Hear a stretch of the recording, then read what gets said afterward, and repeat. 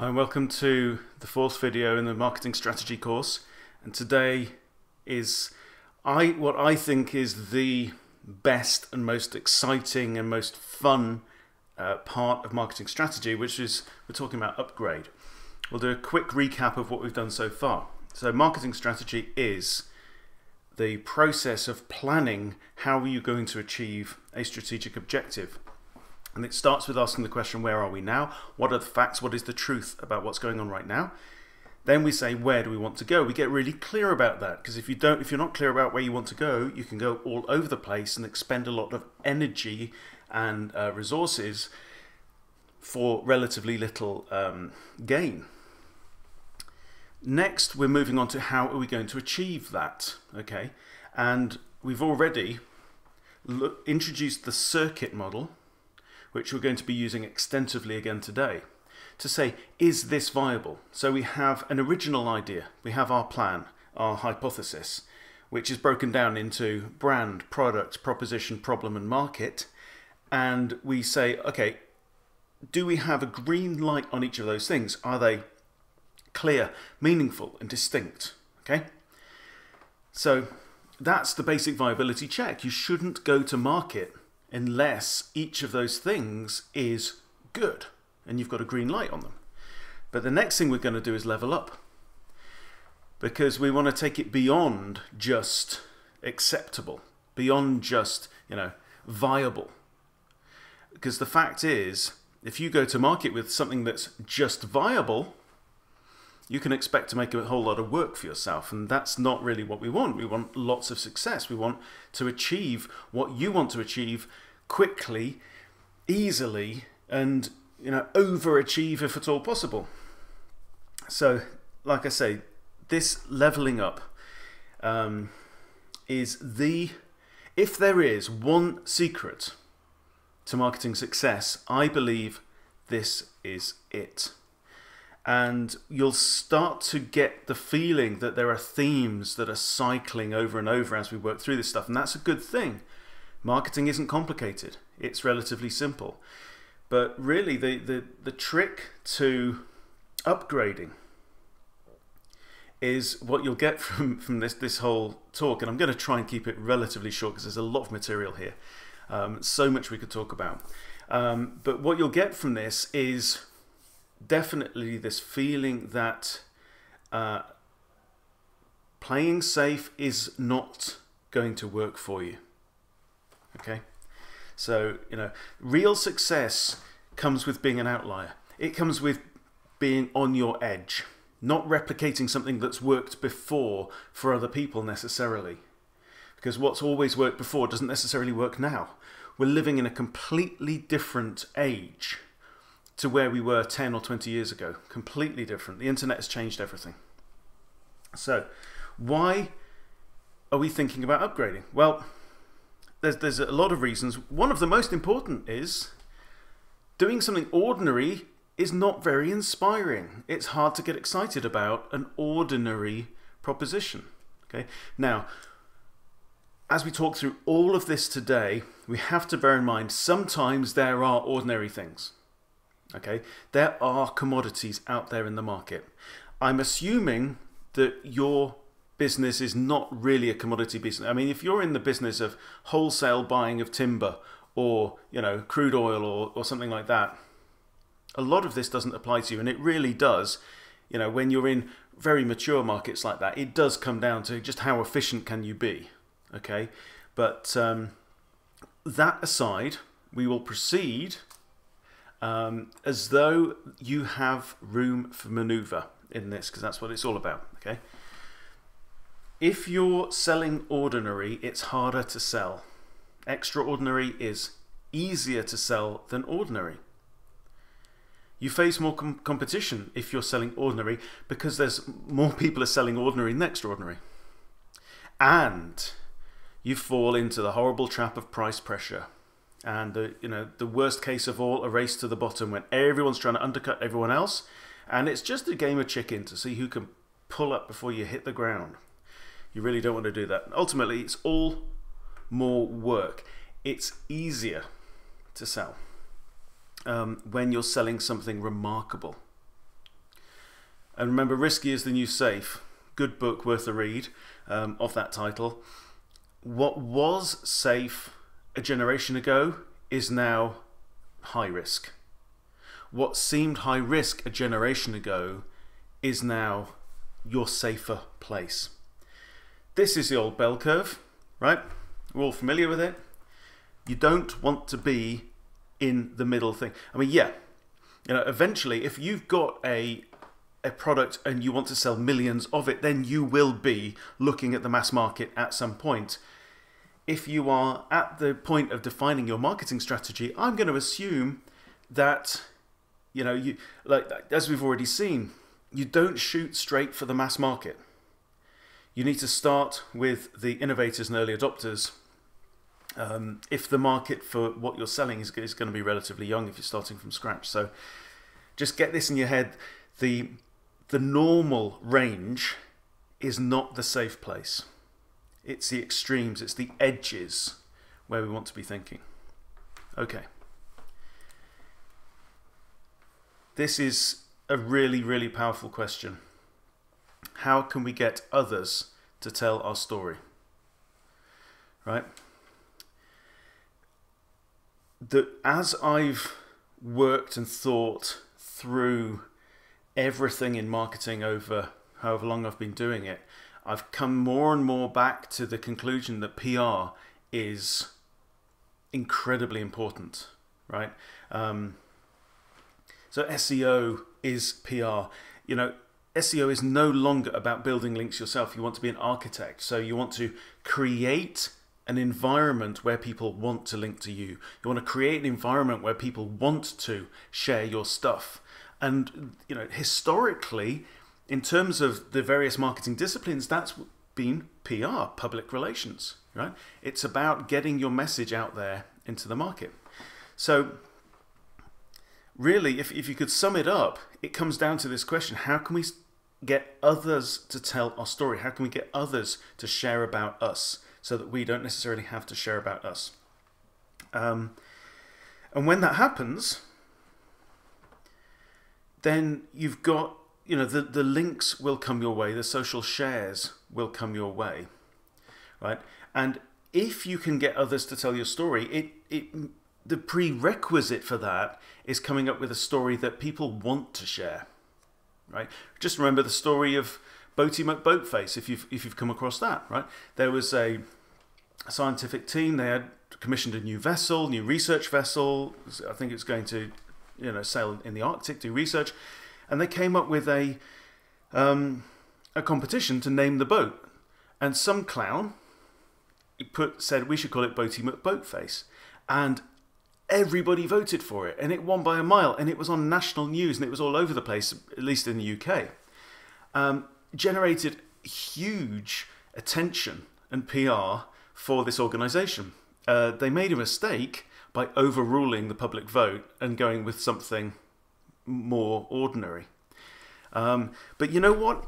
If they'd gone with Boaty McBoatface, they could have rode that wave for a long time.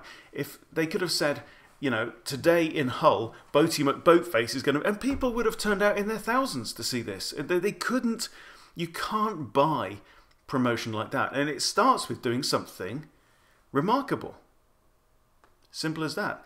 So the question, how can we get others to talk about us and tell our story, forces you to stay out of that middle normal ground and do something remarkable. The playwright Oscar Wilde famously said, the only thing worse than being talked about is not being talked about. And this definitely applies. Being talked about in a negative way can be a good thing. Okay, so just bear that in mind as we work through it. Is there a process to upgrade? Not really. There isn't a roadmap to uncharted territory by definition, right? That's kind of the whole point of what we're talking about. We're talking about finding something original, distinct, but we're not trying to be original for the sake of being original, right?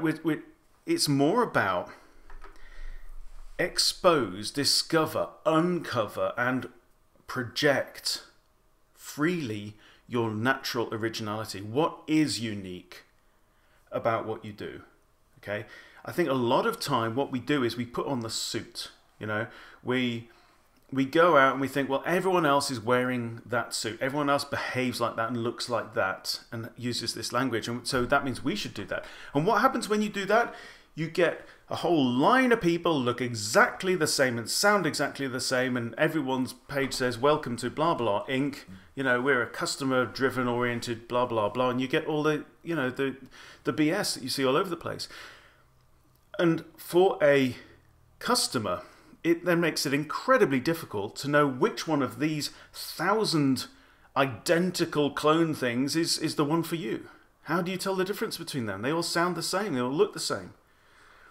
Actually, if you've got one there who's dressed like Elvis and one who's dressed like a pantomime clown, at least, you know, you've got something to make a decision. It makes you make a decision. Is that right for me? No, I don't want a clown, right? But at least you made a decision. And that clown is going to have more chance of getting a yes than the other 999.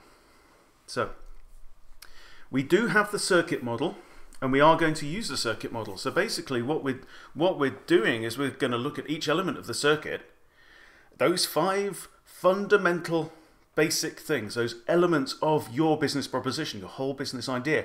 And we're going to say, how can we crank it up? How can we upgrade that thing? Right?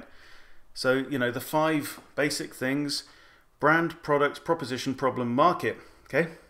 And I believe that when you get those 5 things maxed, right, you get them to turn them up to 11, your campaign will practically write itself. Okay? It ceases to be an issue of what techniques and tricks and methods and channels and, you know, marketing hacks do we need to use, because your campaign will run itself. It will do its own thing. And that's how it works. You will also notice as we work through things that if you tweak one of the things, it's almost like the elements are interconnected with elastic. Okay? If you move one of them up, it will affect the ones around it. And you'll get a feel for that as we work through this stuff. So, oh yeah, this is a great one. Always be trying to think, right? I'm a big believer in moving up market. I think that working at the top, higher end of the market is far easier than working at the lower end of the market. So if you can, keep this in your mind, that you want to be a brand, a business, or whatever it is, where people say about you, you know, you pay a bit more, but, okay, so what's the but? Yeah, you pay a bit more, but you know when you hire them, the job is done. You know that, whatever it is. So what's that but? You pay a bit more, but, whew, man, right? What is that thing? That's your thing. And that's your brand. You know, brand is nothing to do with logo and all that stuff. The brand is when people say your name, then hear your name, ping. What happens in there? That's your brand. Your brand is the emotional or cognitive response that people have to your entire business, and everything affects it. And you can't force it on people, right? So, you know, yes, it's to do with the style and the design and everything of your stuff. You know, the Apple's packaging has a big impact on Apple's brand, but that's because it's actually a very good expression of Apple's brand. It isn't the brand. It's an expression of it. Yeah. So when you've got your branding straight, but it has to come through everything. It has to come through the packaging. It has to come through the service. It has to come through the copywriting, the ads, the customer service, the people on the phone, right? And it can be very easily ruined. Brands are still very, very important. So let's start with that. Okay, look at brand. We need brands more than ever, I believe. They've not been around for all that long, you know, a couple of 100 years. today we have more information, more knowledge. There's something like 80% of the world's data has been created in the last 2 years, and that will always kind of be true, right? There's huge amounts of information, and we are drowning in it. We're getting dizzy from it. We're getting sick of it. We've got information sickness. So what we need more than ever is brands that we can trust to help us to navigate the soup of information that's out there, right? We need to be able to know, oh, if I buy X, I can stop worrying about that, okay? Brands are extremely important. So I want you to be thinking, what can we be that's more awesome than what we are now? And you have a choice about that. You are not condemned to being the same business that you have been yesterday or a year ago or 10 years ago, right? You can be something more awesome, and it's all down to self-belief. So can you be the thing, the person, the source for the whatever it is, okay? And that all speaks to the being the number one thing. And that doesn't mean that you go out saying, rah, rah, rah, we're number one. But try and be number one. Why not? Be the absolute best you can be. But what is that? What is the est of it? The fastest, the nicest, the whatever it is-ist. So you should come up with an est. What is your est? Of course you cannot copy any other business out there, particularly if they're the leader, because they've already done that. They're already it. So it's too late. You need to find... there's a saying that says, be yourself because everyone else is taken. And it's true. Don't try and be anyone else. Just be the most awesome version of you. And that will work far better. So, more tips on how to upgrade your brand. You will find your upgrade on your edge. That's the edge of your comfort zone, the edge of your self-belief. Right? You won't find it in the past. Right? To get something you've never got, you've got to do something you've never done. And your edge is informed by your past, as we've said before, and it's also informed by the future that you are pulling yourself towards. What is the best vision of yourself that you can step into, right? Without feeling that you're lying to yourself. You've got to believe it. You've got to believe that, if I say, I'm the marketing strategist. I'm the marketing strategy guy. Can I say that and believe it? How about take a stand? Stand for something. And that can very often mean standing against something. Right? So if I blog about ethical marketing, and I can blog against unethical practices, right? And you know what? When you do that, there's so many people suddenly pop up and say, I'm so glad that you are writing about this thing. People that I never knew were out there, right? And there's stuff that you can't research like that. There is limits to market research. Tell you what, if you base all your decisions on what you can prove before you take that step, you're going to be in that safe zone. You're going to be in the old safe zone, now the risky zone. You're going to be in the normal zone. Yeah? Because it's just the way it is, right? You base anything on just the past, what has worked, that's not what's going to work tomorrow. How can you take a stand? How can you be a movement? So take what you do. Is there something that you can say, I'm going to make a movement out of this. I'm going to make a tribe out of this. This is a parade. I think it's in the book Zag. Marty Neumeier says the best advice he was given was find a parade that's waiting for its leader. Right? What is on the tip of everyone's tongue? What is it time for? What is the world waiting for next? And can you be that? Can you say, come on everyone, let's do this, right? Start an army, start a tribe, find your people, be a leader in something, okay? Talked about this forever. I'm going to keep talking about it because it's always going to be true. You've got to polarize. And we've been touching on this already. Polarization means that you are a strong magnet. Now, a strong magnet has a powerful North Pole and it has a powerful South Pole. You can't get one without the other. So what that means is, in terms of your business or your brand, that if you are polarized, if you are powerful, then you will attract your ideal kind of client. They're like the opposite magnet to you, okay? But by equal measure, you must necessarily repel the others. So there will be, a portion of the market that's there that is right for you.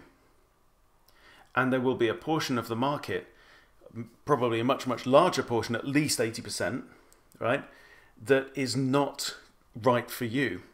And if you're not repelling the people who are wrong, you're probably not attracting powerfully the people who are right. So this means stand for something, stand against something, know who you are and what you stand for, and let that be visible to the world. Polarize your business, don't be afraid of it. Here's a great example. Little craft brewer in the UK, Brewdog, Scottish I think, started just a few years ago, and they have had incredible results year on year. Now, it's like 52% increase in turnover last year. The profits have gone up by about 100% every single year since 2011.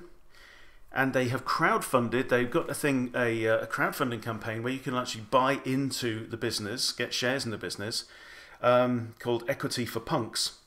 And so since they started around 2010, they've raised £20 million since then. So that's a whole heap of money. And you can see by their branding that they are on the edge. They're on their edge, right? And to call your beer punk, it's saying something. The labels are tactile, and just check out some of the things they say about themselves, right? This is off their website. So there's a tweet that says, "Bigger companies want to buy Brewdog. Go away, silly big companies. Brewdog is not for sale, especially not to you." Right? Now that's not what you would call professional language, right? But that's a business as being its own character and its own personality, right? It's saying we are anti the big business, right? So it knows who its market is, and it's not afraid just to buck the trend. Also, just below this from this article, past year has seen Brewdog press on as an independent business, launching the world's strongest canned beer. Right, so there's an est in there, right? It's world's strongest beer, 12.7% Black Eyed King Imp. It also attracted controversy when it produced what it terms the world's first transgender beer called No Label.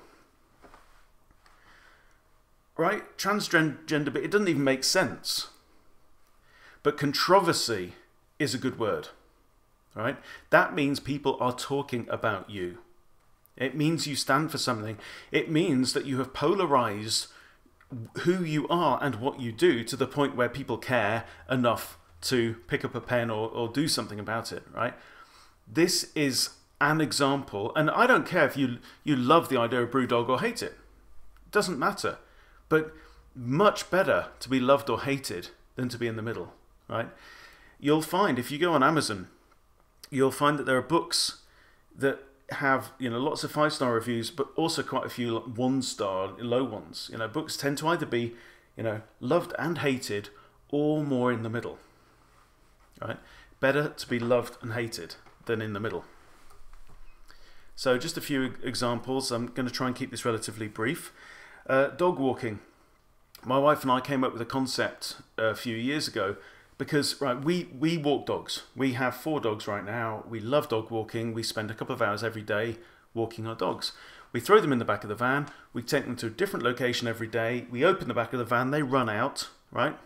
They don't walk on leads. They run until they're tired. They swim. They jump around. They chase sticks, okay? There's a lot of dog walkers out there. And we looked at this and went, well, why don't we offer people dog walking our way? So we started to put together a brand, and we were going to call it Rough Explorers, as in rough, R-U-F-F. And because we thought there are some people out there who would love for their dogs not just to be walked, but to be a rough explorer. It's like every day, go somewhere else. Really have a run around, have a good time, maybe, get washed and dried before you get brought home, right? But what that's saying is that there's a market that's got a very normal kind of attitude, and we're saying, well, let's stir that up. Let's do it a different way. And a lot of people won't want to do that, and that's fine. Because you know why? Because there's loads of dogs out there. The market is huge. The market for pretty much everything is big enough now. You don't have to appeal to the mass market, because if you appeal, if you get a brand or product or something that is unobjectionable to the majority, it's unlikely to be perfect for the minority that you need. Okay, so think about that.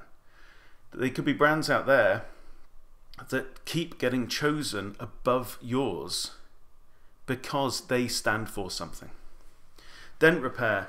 I could do a whole session on this. My friend Dave Stream, been working together for a few years now. Dave came to me. He's like an expert in paintless dent repair. So he pops dints out of your car bodywork. He's been doing it for years. And we were having conversations about how can we, increase that business, take it a step further.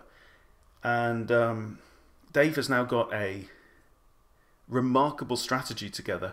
The guy's gone out and bought dentrepair.com, which was on the market for, I don't know the exact figure, but he says he could have bought several trucks for the price of that. Okay, so he's really invested, really going for the top of the market. And the strategy revolves around, creating the Dent Repair Association, right? And really being the leader, stepping forward as the king of the PDR guys in the USA.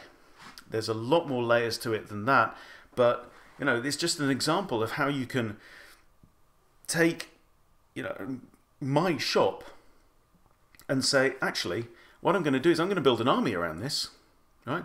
I'm good at this. I speak its language. How can we take it to a different level? Create a professional association. I've said it before, is a really, really fascinating strategy.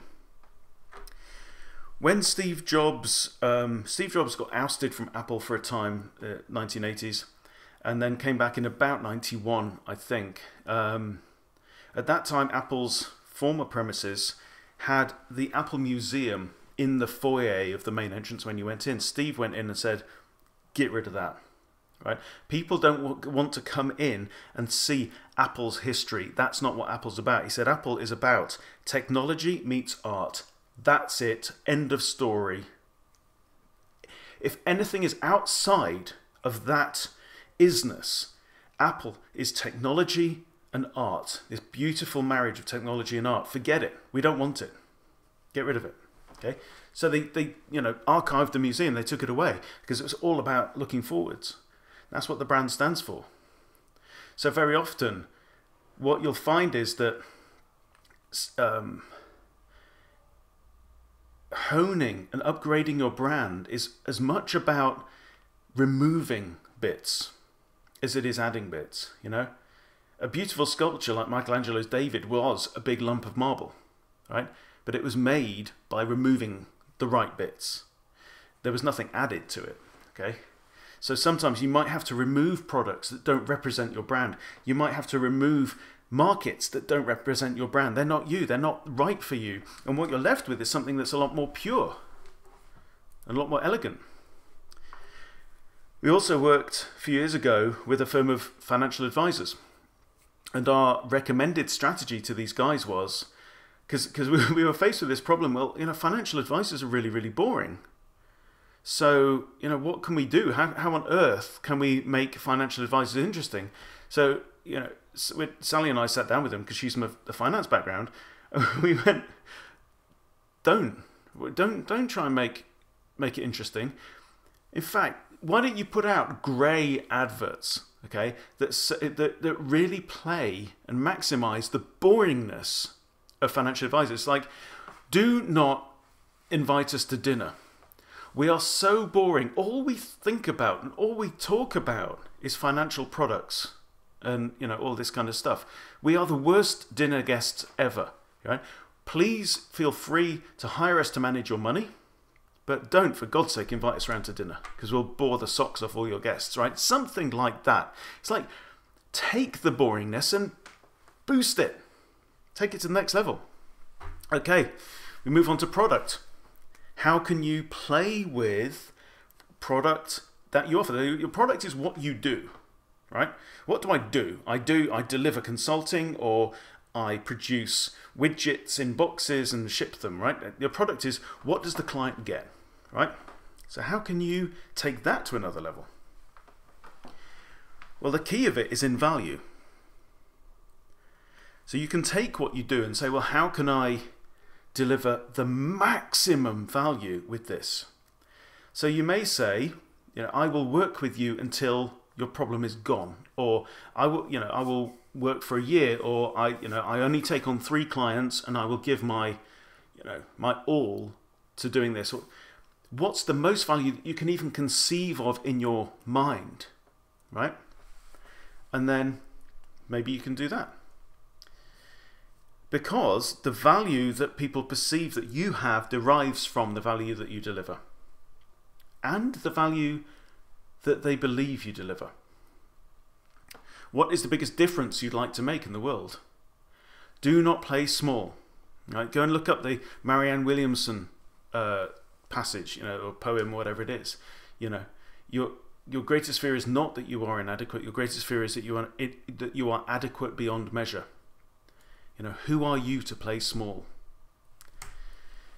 Get creative with your stack. This is really powerful. Okay, so your stack means that have you been delivering one thing, right, for a while? You can deliver at multiple places in the stack concurrently, and they will support each other, partly because your market can migrate up and down the stack over time. I've had people who have bought a book 1 year and then 5 years later come back to me and said, I'd like to hire you. Right? You can't plan for that. You can't measure that stuff. But yeah, if you're going to be the something in your niche, then own it. Put the DIY free material out there. Put the blog posts out there. Write the articles. Yeah? Produce the books. Produce the courses, if that's possible. And produce the high-end consulting, right? Or have a membership group, right? You can work at multiple levels in the stack. We could exhaust this. We'll talk about just this one thing for days. But consider every level, right? What would it look like if you offered your stuff in a DIY context? And we're going to have examples about that. What about done with you? How can you work with a group, right? Or how can you sell people your time so that they can get onto Skype with you and you can help them to solve their problems, right? What about done for you? Parachute in, solve people's problems for them at the highest level of performance that you could possibly do. Free DIY is excellent, and I really, really recommend it. It's what I built my business on. Just starting to write blog posts in 2004 about what I knew about web design. Okay. And just by sharing that gets you the exposure, gets you the social shares, the links, right? Builds your name, right? Because I did that, and then because I went out and wrote an ebook, that ebook then got noticed by Ken McCarthy, godfather of internet marketing, who, was impressed and invited me to speak, and then, everything happens from there. There's no chance to all of this stuff. It's about, put it out there. The free DIY stuff is incredibly important. Do it. At the other end of the market, the whole white glove concierge service, can you really boost your product or service to another level? Right? And there is always another level. And done with you can also be very interesting, particularly in the days of video conferencing. Right? So you can, I'm at the moment I'm running a done with you group around this material. This is free material, and I've got a done with you premium group of people who want to work through this material with my help. Okay? And it's working, and it's great. A few little examples. The Audi A2. There was a new boss came into Audi about 15 years ago or something, Audi used to have this car called the A2. It was like a small family hatchback, and it was pretty cute. I liked it. But it was two-wheel drive, and it was small. And the new boss came in and said, first thing, that's gone. Forget that. He says, Audi don't make small cars, right? So how is that upgrading the product? Well, it's like having a tiny car on their range was diluting the Audi range. He said Audi don't stand for that. Audi stand for, robust four-wheel drive, high performance rally cars, etc. Okay, and I think in retrospect he was right. There's a lot of vehicle manufacturers who are so diluted because they try and do so many different things. You don't know what they stand for anymore. You don't know what they mean. I love this idea. I've got a fictional vacuum cleaner repair guy in my mind that I keep going back to. I say, well, if somebody's got something as ordinary as a high street vacuum cleaner repair shop, how can that person do internet marketing? And I'm thinking there are ways.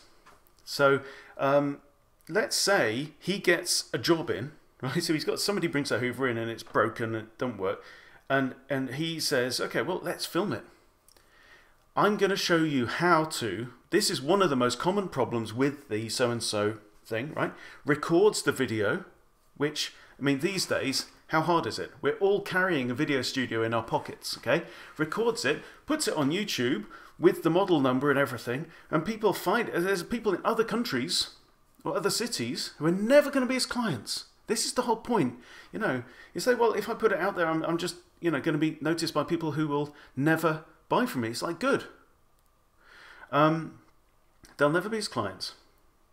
But those people will share and like and, link and all these things. And all of that will boost his, rankings for his, his main page. If that's important, if he's even got one, it might even be a Facebook page. Doesn't really matter.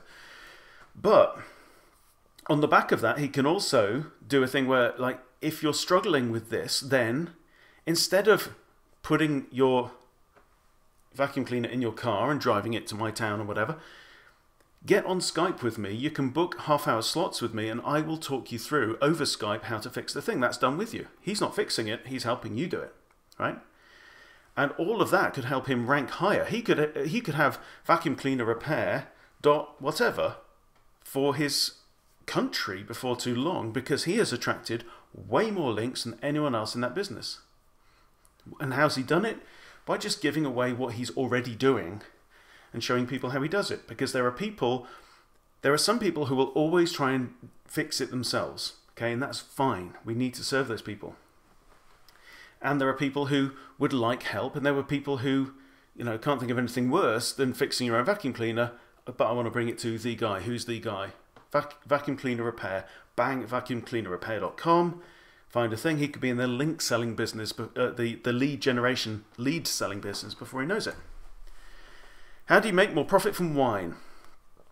I've used this example before. It's always worth going over again. Okay, so you have a small shop and your shop sells, among lots of other things, it sells wine. Okay, so you've got a bottle at $3.99, you've got a bottle at $5.99, you've got a bottle at $7.99. Okay, this came from a book on the psychology of price, I think.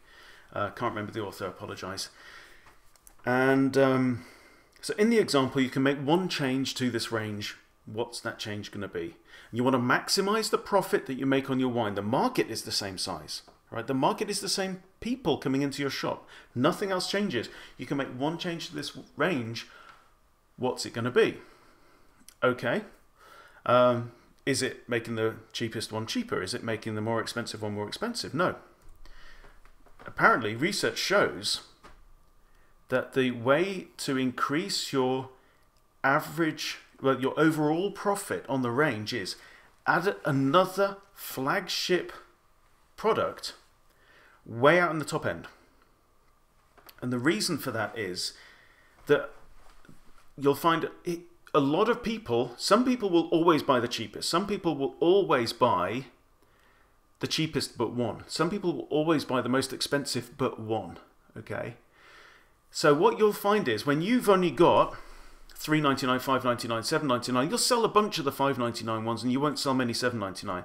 But if you add the high end, the high price bottle into there, suddenly what does that do to $7.99? It's like, well, that $7.99 bottle is now mid-range.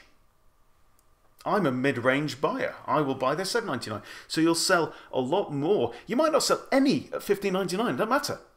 That's not its job, right? You may, get one person who comes in who's just really flash and likes to spend the most. Fair enough. You might sell one or two of those. But what will happen is you'll sell more of the $7.99 than you were before, because it was the edge marker of your range. What does this mean to your business? Well, this is where the white glove concierge flagship product or flagship service can come in.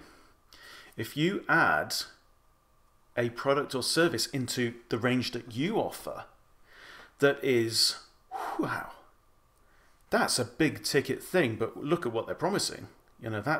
These guys must be so good, right? It redefines everything else that you offer.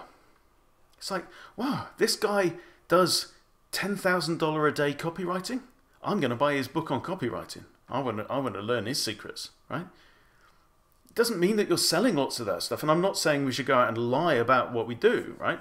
But, go out, add something that is the biggest commitment, the biggest, hairiest, boldest product, most valuable thing that you can conceivably offer. And it will reframe everything else in your range. So the meeting point between product and problem is proposition. How can you boost up the proposition, right? If product was about the most value that you can conceivably offer, right? Proposition is a good way of thinking about it. Is a promise to solve a problem, okay? So how can we max that promise to the point where people go, whoa, I wasn't expecting that, okay? Don't feed people's expectations.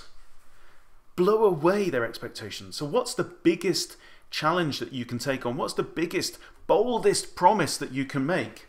Look at your competition and think, what daren't your competition say, right?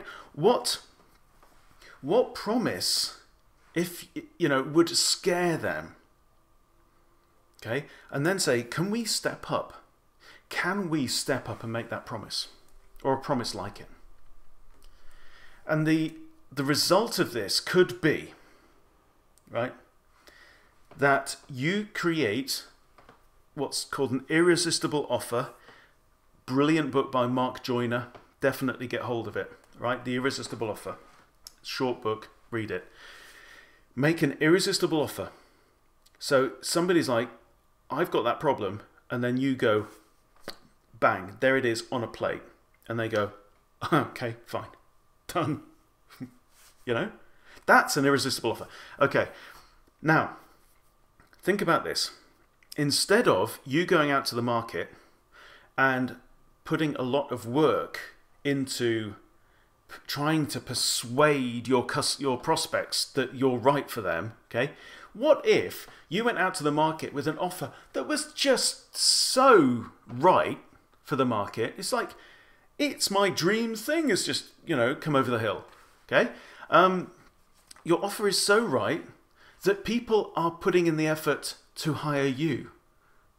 Right? They're applying to work with you, right? They come to you. You could have a line of customers outside your door on a Monday morning, and you get to pick which customers you want.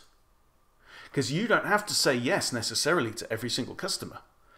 And that could be whether you might make furniture for a living. You might be a healer or a masseur, right? This applies to service and to products. But you can get to choose your customers. Wouldn't that be a much nicer situation than thinking, oh, I have to take this ordinary, boring-ass product out to the market and try and persuade people that it's right for them? No! Upgrading is about, if you've got a boring-ass product, fix your stupid product. Make it better. Make it awesome. right? Make it irresistible. And then let people just come to you. There's a lot of talk about funnels, and I think that funnels are, you know, kind of a sign of ordinary. Okay, so the idea of a sales funnel has been around for ages. Oh, we've got, you know, X many customers at the prospecting stage, and then, you know, how many have shown interest, and how many have had their sales call, and how many have requested a demo, and, you know, you lose some at every stage, and it's kind of very analytical and numeric and measured and you know, whatever, quantitative, and very reductionist, right? And then hopefully people drop out the funnel at the bottom, right? So now we need to raw people because, you know, 96% of people drop out at some point during the sales process, etc. How about, instead of having a funnel that starts really, really wide and comes down to a point, have a pipe, right? Where you go out, and because you've got a laser sharpened proposition. You know exactly who you're selling to. You know exactly what their problem is. You know exactly what you stand for. You are the solution to their problem, right? And they can see that from your business card. It's like, wow, I am the solution to your problem business card, right? You're not just, you know, delivering customer value. Bullshit, right? You've got that. So you go out and you find the exact right customers, and they just drop straight through that funnel. What you're not having to do there is all the effort and the grinding that it takes to mince that stuff, you know, most of which you lose anyway. So you really want to spend the money on going out to market to get 100 customers in the hope of 100 prospects into your funnel, in the hope that after you push all that stuff through, you get 3 or 4 customers at the end. That doesn't even make sense. Just go out for the 3 or 4 customers. Go out for the perfect customer, which is going to bring us all on to problem and market. Okay, the customer value triangle is a wonderful tool. Really great little tool. Okay, so it stands for 3 things. There's quality, and there's speed and price. Okay, you may have heard this in another kind of context, where people say, okay, you can have fast, cheap, or good, pick 2. Fast, cheap, good, pick 2. Right? So what this means is, imagine that you can spin this triangle around. Okay, so you can spin it so that quality and price are kind of equal priority, and then if you do that, then you'll find that speed has to go, you know, out the window a bit. Or you could have, you know, quality and speed. I want a high quality product and I want it fast. Well, in that case, you're going to have to pay for it. Okay.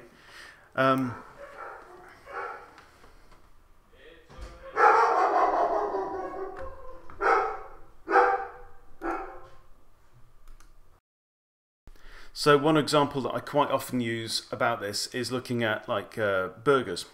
So you can have McDonald's, which is about high speed, high price, and you can't get high quality with that, right? You can get dependability. Or you could have the complete opposite. You could have a, you know, handmade gourmet burger place where it's all about quality and the speed is low, and you know, it's not cheap either. Right? And either one is great. That's a couple of things to bear in mind.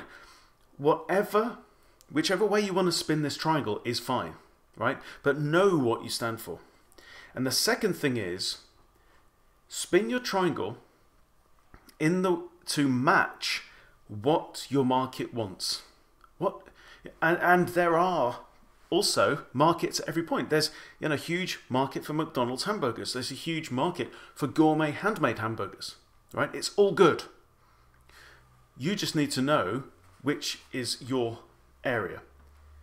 And then your offering will match the matching market who want quality and are prepared to pay and are prepared to wait, or, you know, the opposite. Okay, so this is part of the circuit questionnaire.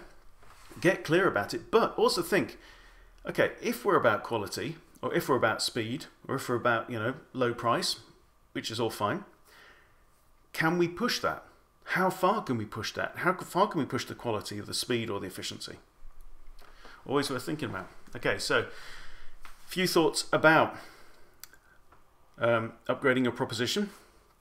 I want to show you Tip Ladies Fine Woodworking website. So just check out this website. This was done by I think Jordan Dick from Venturi, maybe with Sarah Peters as well, I believe. Okay, so custom cabinets for home improvement for Hudson Valley perfectionists. Okay, so what do we see there? The product is there. He does custom cabinets and home improvement, and his market is there. Hudson Valley, geographical, and perfectionists. He's literally going out for the market of perfectionists. He wants perfectionists. Okay, this all came out of an excellent interviewing process. Okay, so it starts with a quote. You're going to love your new handcrafted custom cabinets. I guarantee it. Okay, what's that? Proposition. He's not selling cabinets. He's selling handcrafted custom cabinets that you are going to love. You see the difference? So he's in the market for people whose need, i.e. problem, is I don't just want custom, I want the best. And he goes on to say, your cabinets and shelving will fit together seamlessly to millimeter perfection with zero wasted space. Your kitchen drawers, hinges and doors will last a lifetime because I only use the highest quality, etc. If you want distinctive cabinetry, if you have a small renovation that requires the detail of a craftsman, let's discuss it. Right? And if you go down, he says, look at this. I measure carefully, I take a little bit longer and charge a little bit more, but here's what you get.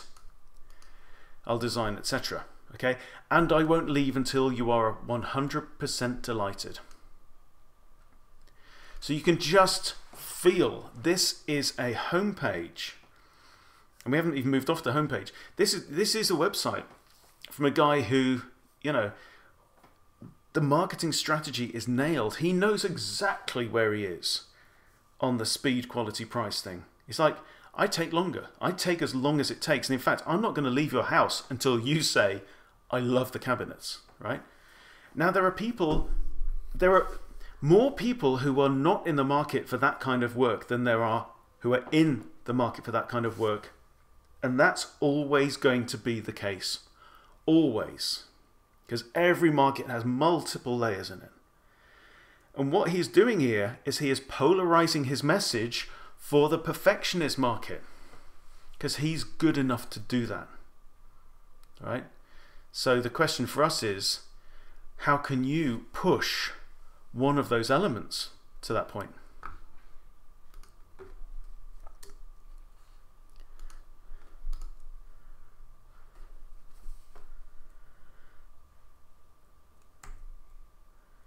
Next example, which you may well have come across, and I'm sure it's in Mark Joyner's Irresistible Offer book, Domino's 30-Minute Promise, I think was from the 1980s. It said basically, fresh pizza delivered hot to your door within 30 minutes or it's free. Right? Beautiful example of an irresistible offer. Because it's saying, this is, you know, it's freshly made pizza, it's hot, and it's perfectly solving your problem. You're hungry, right? And you go, I'm hungry. What can I eat? Okay, Domino's Pizza, and I know that's going to be at my door within 30 minutes or it's free. Okay? That is an example of taking your promise and cranking it up to the level that it scares your competition. Right? Perfect example.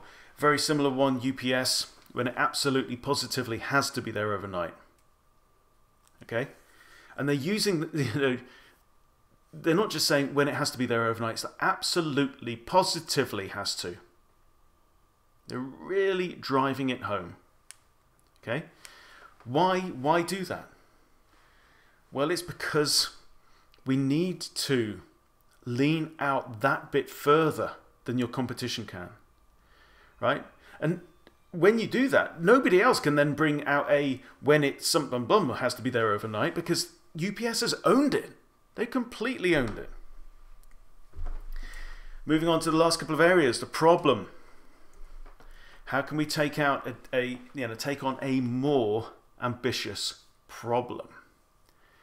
And great little piece of advice, if you're in any doubt about where to start with this, start with the problem. Because when you've got a problem, that's the starving crowd, right? Start with a bigger problem. If you're not clear about what, you've got, like, there's all these different things I can do. I'm not quite sure what kind of something I want to be, or I'm not quite sure what kind of products I want to, and services I want to offer. What should my proposition be? Find the problem first. When you can find the problem, and the problem is very closely connected to the market, it's elasticity. You can find a problem that is motivating and powerful and everything else, and you know that people have that problem, either by research or by common sense, which is just as valid, then you can design the rest around that. You can end up designing all the way back to your brand, right, all around fixing that problem. So say, my problem is, whatever. Look, what's the biggest and most common or most acute, most motivating, most painful problem that you can solve? Think about it. Think about all the things that you can do. What's the worst problem that you can solve with those skills, with those resources that you have? How can you max that? Right? And then work backwards from there if you need to. Focusing on less is generally a good idea. So instead of saying, well, we can do this and we can do that and we can do this and we can do the other. Okay, well, what's the most motivating one of those problems? Work on that one. Specialize on that one. Do you really think that by reducing the scope of what you do, that you're going to reduce it to the point where there's no market left? Seriously. No. You're going to find that actually your market suddenly knows why they need you. Because, by the very reason that you're not trying to offer lots of different things, lots of different men. You're not a Swiss Army knife. Swiss Army knife has got a penknife and a little saw and a magnifying glass and, a bottle opener and a can opener and all these things, but they're all not very good, right? It's got a poor quality knife. They're all poor quality because they can't be as good as the dedicated tool for doing that job, right? So don't be a Swiss Army knife. Do what you can do best. You don't have to do everything you can do. You don't have to try and solve every problem that you can solve. What's the biggest, nastiest, hairiest, most painful, most motivating problem you can solve?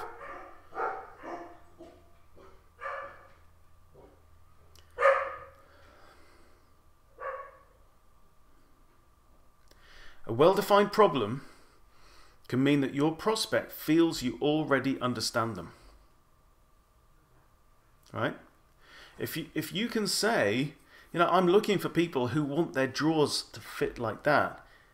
When you put that in front of, there may be 30 people who go, yeah, well, me, right? And then when you come to that person and they go, you're talking to me. It's like, how did you know?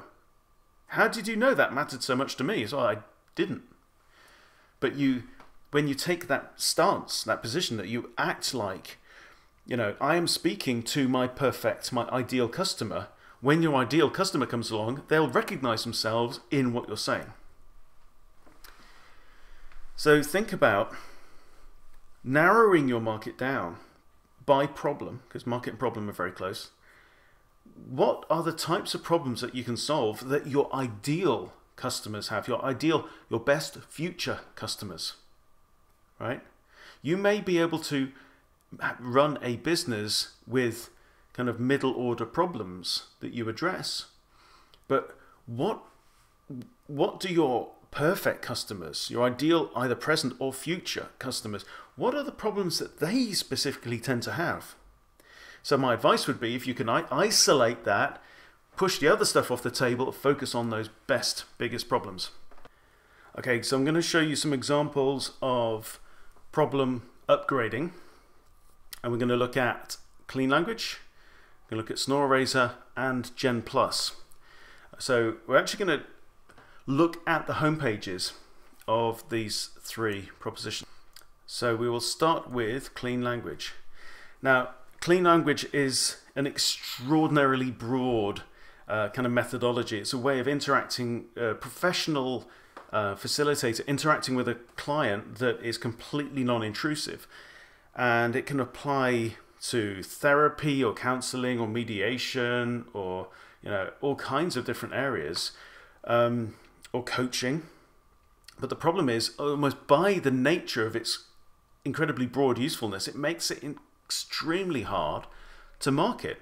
Almost in a situation where you have to market to people who already know they need clean language because they've heard of it. It's also relatively young, right, in the terms of technology adoption. So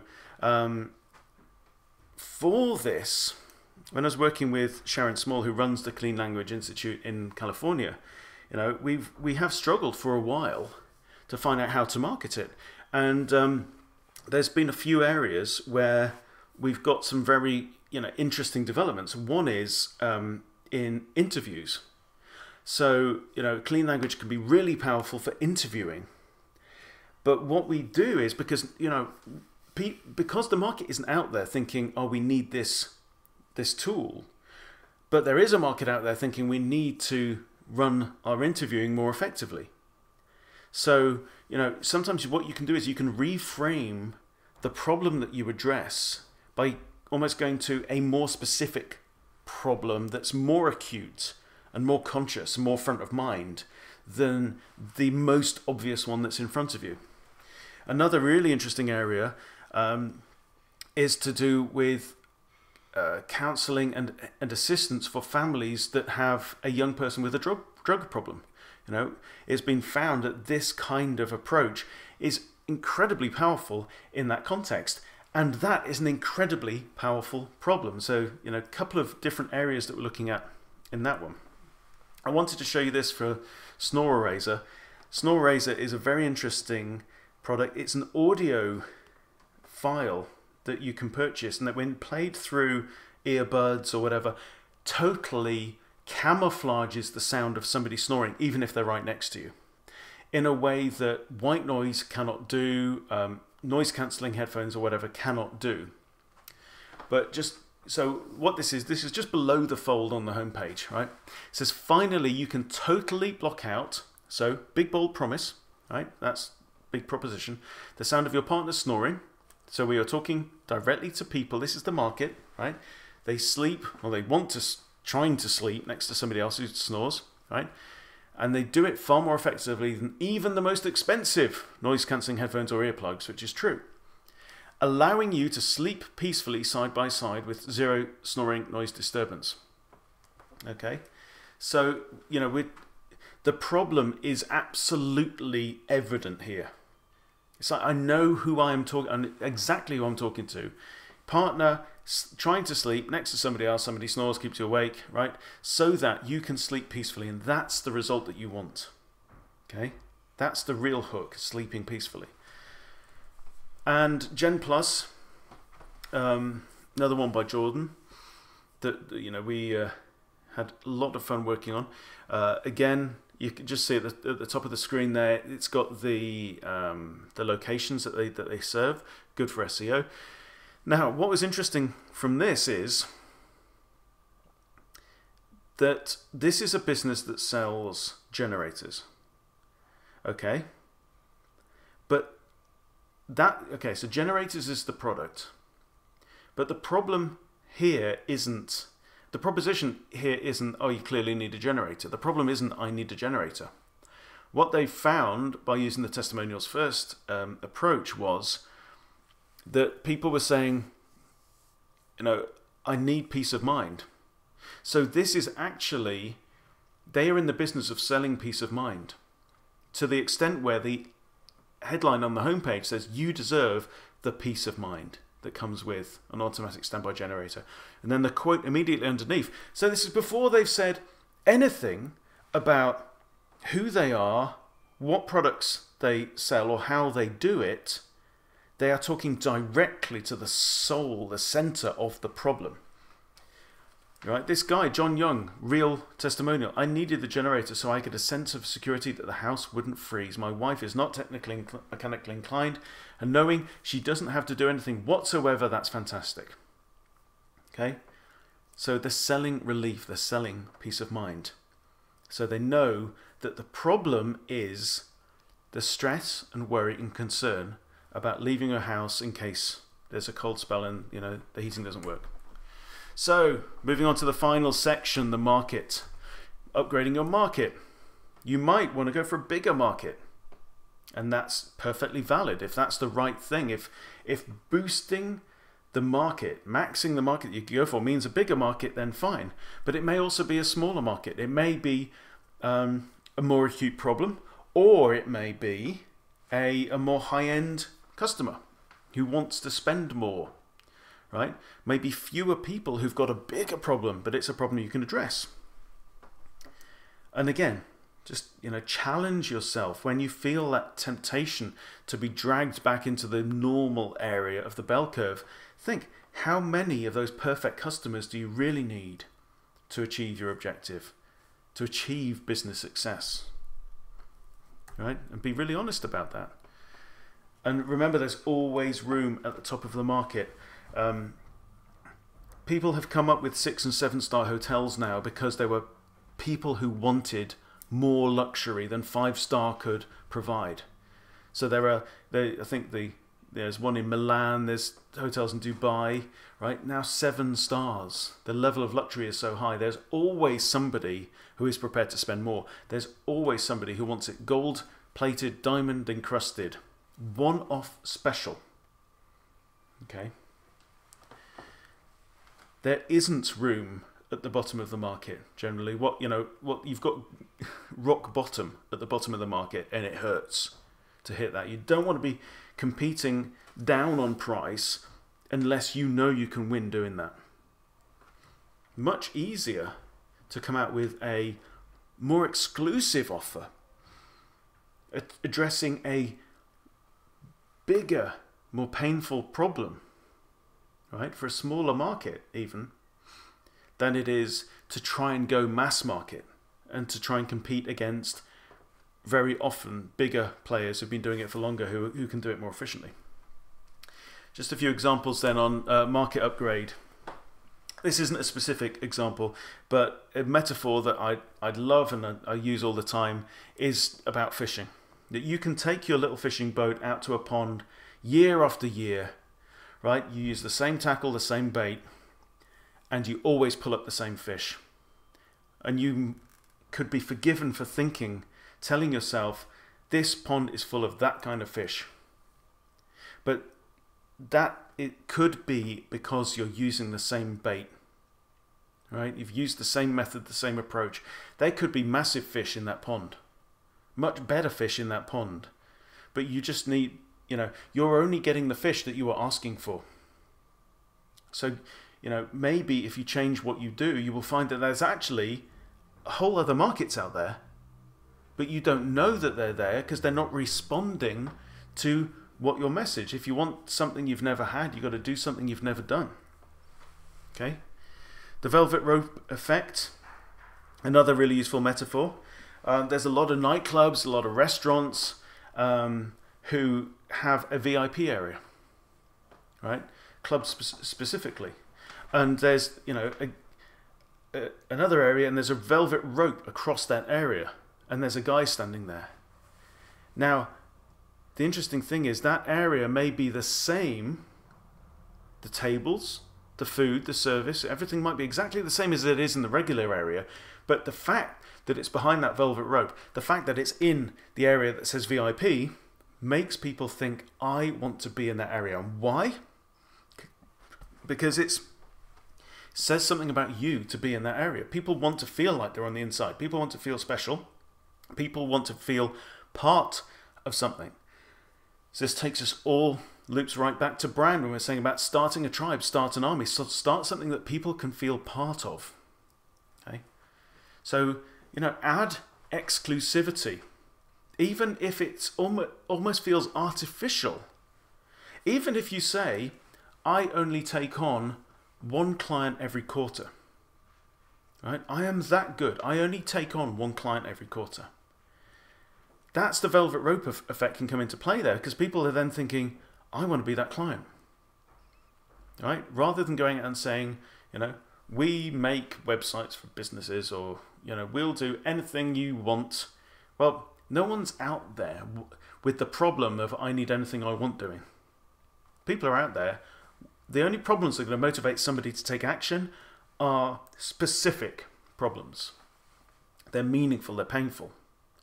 So go out and do that. Marketing strategy. This is me challenging myself now. So how could I make marketing strategy applicable to multiple markets or multiple levels in the market? Right? Is it DIY free? Could there be a 5-year marketing plan rollout product, right? Taking it all the way to the limit. I will, help design your marketing strategy and run it for you for 5 years and guarantee you $1 million revenue, or, right? Challenging yourself, pushing it to the next limit. Lots of different levels this can be done. And then finally, I want to leave you with a very fascinating case. The case of the anonymous marketer.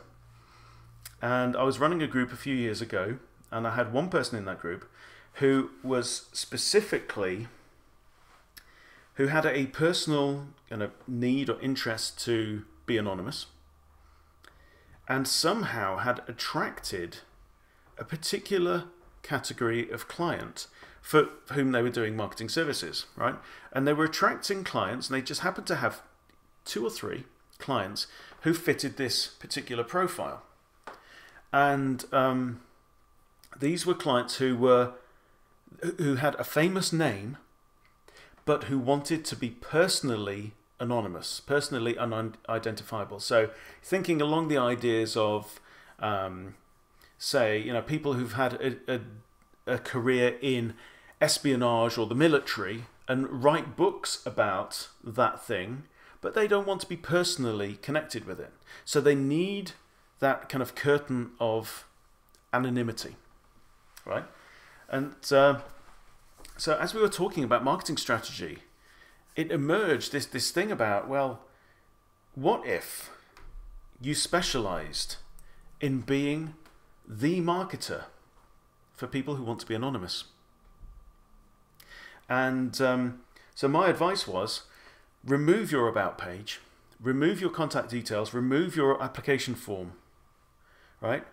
Put on, yes, these are my clients, but remove any means of contacting the agency.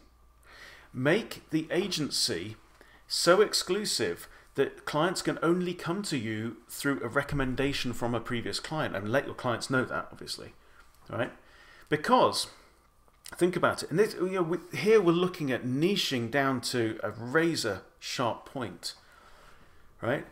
You think about it, a client who is in that market, and there are lots of those, there are hundreds of those people, right? They have that specific need. They're like, I know I need my stuff to be promoted, but I need to be protected from it. And they see that, they speak to somebody else who they share the problem with, because people with the same kind of problems talk to each other. And they say, well, you need to speak to my person. I can give you their card. And they go on the website and they see, yes, this agency, this anonymous black box agency represents my friend and some of these other things I recognize, but there's no contact information at all. There is no way I can find out who is behind this. I know I'm safe, right? Because if I become one of those clients, there's no way that anyone can even contact my web designer to find out where I am or what my address is and all that kind of stuff, right? It's perfect. But it means stepping out, really leaning out, really taking a risk, or what seems to be a risk, but ultimately, maybe not, okay? So, quick summary. You can upgrade any or all of those circuit elements, and when you do, you'll find that the other ones adjust accordingly. The temptation to go wide will always be there, and if you succumb to that temptation, it will keep you struggling. But by being specific, by being focused, that will help you. It'll help fix you in your market's consciousness. It will mean that you stand for something. They think they know exactly what that means. And when they have that problem, you'll be there, right there in their minds. So there's nothing left to do but go look at the circuit that you have now and say to yourself, how can we upgrade all of these? Thanks. Till next time.